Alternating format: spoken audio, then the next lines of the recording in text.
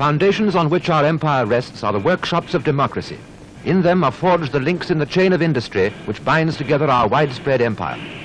The hiss of molten metal, the shattering echo of the steel mills, the roar of the machine shops, all these are the marching songs of industry producing equipment for the development and protection of our empire. Under the stress of war, scientific research is turned to the creation of new ideas and inventions. Brilliant in conception, many of these embody the efforts of the finest British technicians and instill a feeling of pride and confidence in those who use them. Among the weapons designed for war on land, the British tank is predominant, and of these, the Crusader is outstanding. One of the latest products of engineering skill, it is a formidable addition to the equipment of the British forces. Armed with one high-velocity 2-pounder gun and 2 machine guns, it is driven by an exterior track carried on no fewer than 10 independently sprung bogie wheels. This gives even weight distribution, and more important, steady riding over rough ground, thereby promoting accurate gun laying. A wireless installation enables the commander to transmit or receive messages at full speed. The height of the Crusader has been kept down so that it will present as small a target as possible. This reduction in height also gives a low center of gravity, with a consequent increase in stability.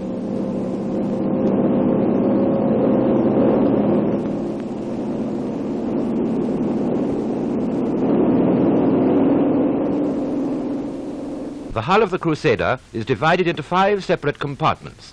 On the right, in front, is the driver's compartment, while next to it is the auxiliary gun turret. Across the center is the fighting compartment, which carries on its top the main turret.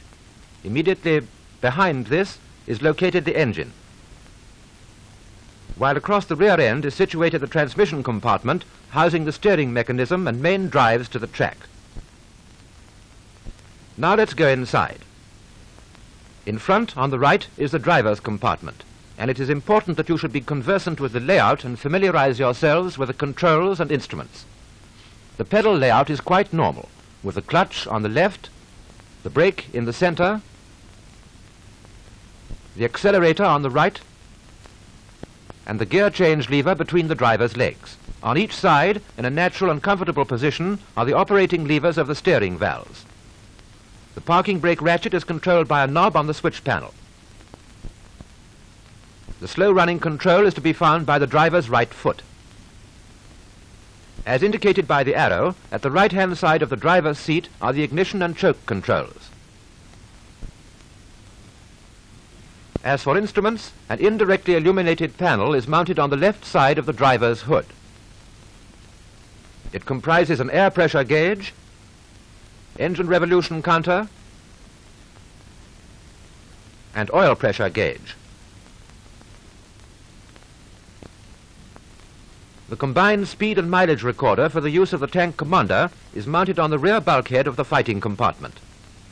The switchboard is situated immediately in front of the driver, and on it are mounted on the left side the exterior light switches and the starter button, while on the right side is the compass illuminant switch and the 2 ignition switches. An extra socket for an external inspection lamp is fitted beside the rear lamp under the louvers at the back of the vehicle. The driver is given a clear vision forward by means of a prismatic visor. Prisms that are damaged can be replaced quickly, and in the event of an emergency, the visor can be closed by means of a small lever which raises a bulletproof shield over the outer aperture. Vision is then obtained through fine slots in the front plate. Observation from the side is obtained through a slot which is covered by a shutter, operated by an accessible handle. So much for the driver's compartment. On the left-hand side of the front compartment is the auxiliary turret. This is mounted on a bull race, and the gunner's seat is suspended from it. By means of a spur gear type of hand traverse, the turret and seat can be rotated through a total angle of 150 degrees.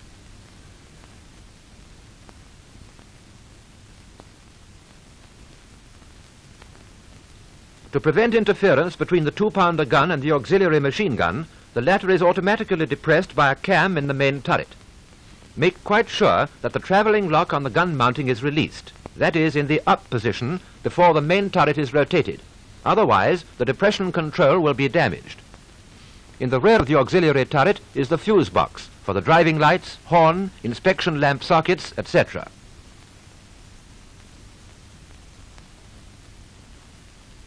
In the center of the tank is the fighting compartment, which carries on its top plate the rotating turret. This is very heavily armored and is designed to reduce the chances of a direct hit. Inside the turret are mounted the 2-pounder and the 7.9 Visor guns. They and their telescopic sight are carried in a coaxial mounting, at the side of which is a smoke bomb thrower.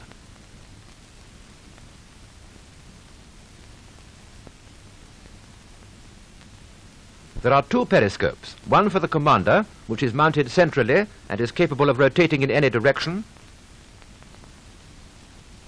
and one for the loader, situated on the right side of the 2-pounder.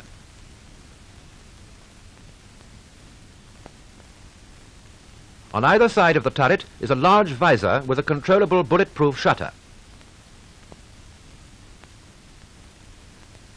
Access to the turret is by a large door in the roof controlled by parallel motion levers. The complete turret assembly is carried on a caged ball race and is operated by hydraulic traversing gear. It is controlled by the gunner, and the speed of rotation can be varied, thus permitting both rapid and accurate gun laying.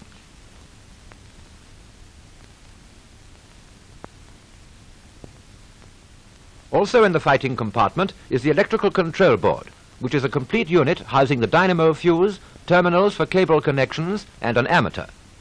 A strip-type fuse, for which spares are carried inside the terminal cover, will blow in the event of a dead short across the battery. Fuses are replaced easily by pulling and turning the Bakelite knobs at the top of the fuse posts.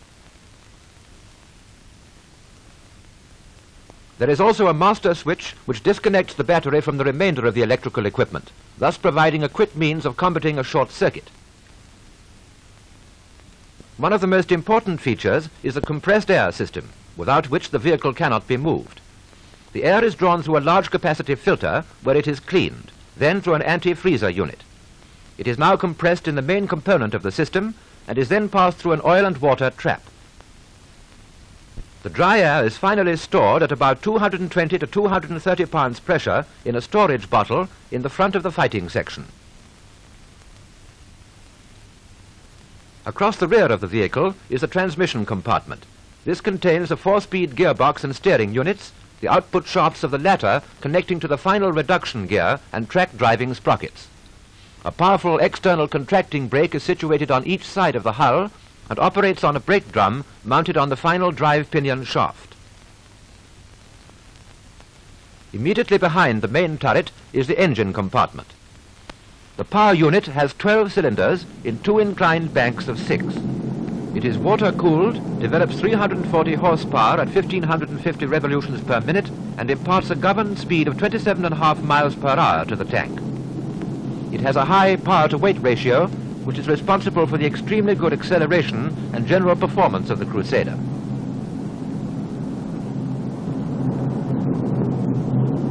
Remember that however good the design of a vehicle, such as the Crusader tank undoubtedly is, it is still dependent on human attention for the maintenance of its mechanical efficiency. For this reason, the crew should make themselves fully conversant with the maintenance duties and carry them out with conscientiousness and regularity, thereby ensuring that the fighting vehicle under their control is utilized to its greatest advantage.